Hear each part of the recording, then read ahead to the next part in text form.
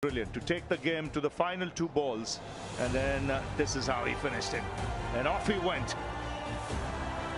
He took off. Look at the dugout. They come from nowhere to pull off something spectacular. They're all out. Look at Mitchell Santner. He's not played a part in most of the games, but they're thrilled to bits.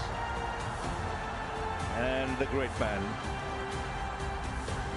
title number 5 for him, played his part today with a lightning stumping of Shubman Gill.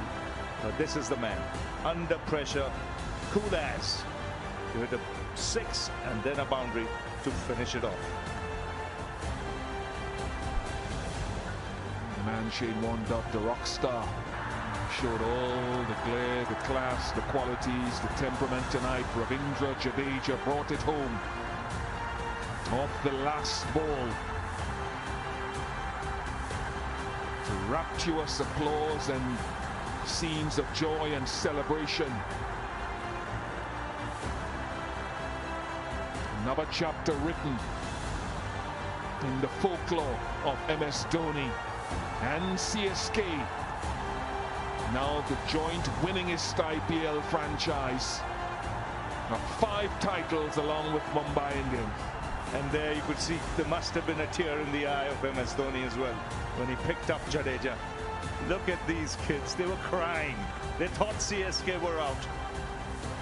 At Ravindra Jadeja, Ambati Rayudu, Ajinkya Rahane, the start they got. Shivam Dubey, and spare a thought for this man. He bowled beautifully. He bowled extremely well the first 4 balls, and that's the right thing to do, Hardik Pandya. But Ravindra Jadeja, peak of his prowess as a cricketer, as an all-rounder, deserves everything.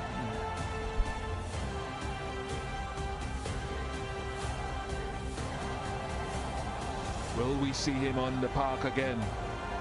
Will we see MSD on the playing field in yellow once again? Who knows? Ambati Rayudu says, this is my swan song. I'm off, done. Retired from the IPL. But Jadu will be back. But for now, he's a champion once again.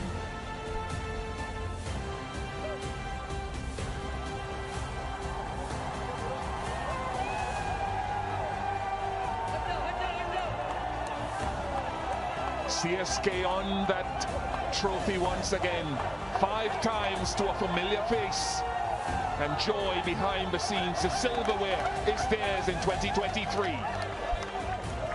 Yes, and they join the Mumbai Indians.